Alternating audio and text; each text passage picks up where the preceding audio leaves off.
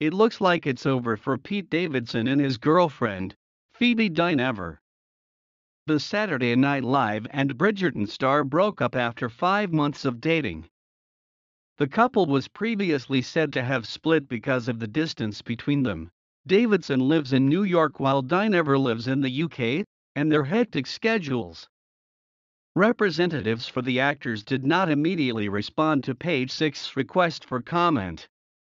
Their mates thought they did some great work, but the distance made it completely unfeasible. They had a great time and will remain close, but unless something drastically changes, their relationship will not recover, a news site.